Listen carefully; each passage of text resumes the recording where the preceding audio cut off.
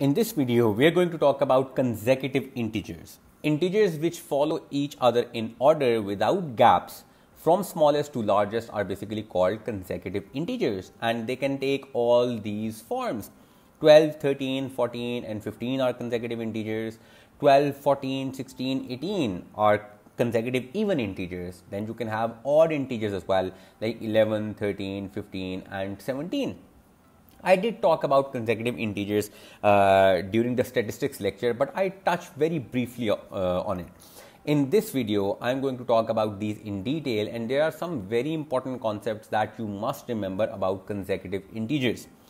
Three most important things are these. This is the first one that you should remember, that the average of consecutive integers is first term plus last term divided by 2. So if we have this series, the average should be first term. You don't need to add all these up and then divide by 4. If you have like 100 terms, what will you do? You simply add the first term plus the last term and then divided by 2, which in this scenario should be 12 plus 15 divided by 2 will give us the mean, which in this scenario is 13.5. You can add these up, divide by 4, you will get the same answer. Similarly, the average of this series will be 11 plus 17 divided by 2, whatever the answer. The second most important thing that you need to remember is this. For a consecutive series, median equals average, mean equals median. For any consecutive series, please remember that the average is equal to the middle term. Mean equals median. This is the second thing that you need to remember. And the third is this, the sum. Sum of consecutive integers is basically average into number of integers, or median into number of integers, because mean equals median. So these are the three most important things you should remember whenever we are talking about consecutive integers. Let's now have a look at a couple of questions. What is the sum of 11 consecutive integers if the middle one is 30? Middle one is 30. This is basically median. And we also have the number of integers. So you simply apply this formula. That is, median into number of integers will give us the sum. So the sum should be median, that is 30, into number of integers, that is 11. The answer should be 330, which is option choice C. Let's have a look at this interesting question. If the median of a list of 30 consecutive odd integers is 120, what is the greatest integer in the list? Now, there are a couple of very important things that are given in the question, and the most important is this number. So, if you analyze, we have got consecutive odd integers, but our median is an even integer. How is that possible? Let's have a look. So median is, the formula for median is n plus 1 divided by 2. We've got 30 numbers, 30 plus 1 divided by 2. That means the median is the average of 15th plus 16th term. That will give us the median. That is the reason we are getting an even integer. That means the 15th integer should be, 15th integer is 119, it needs to be an odd integer, and the 16th integer is basically 121. You add these up, what do you get? 119 plus 121 divided by 2 will give you 120. That's the median.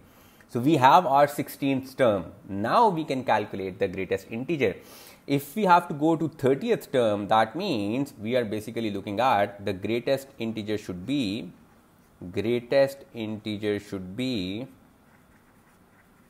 121 plus, we've got 14 other terms, but it's an odd integer series. So we have plus 14 into 2.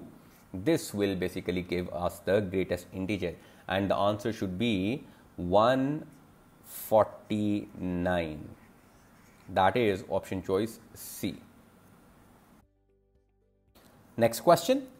If the sum of consecutive integers from minus 30 to x inclusive is 96, what is the value of x? Now this is interesting.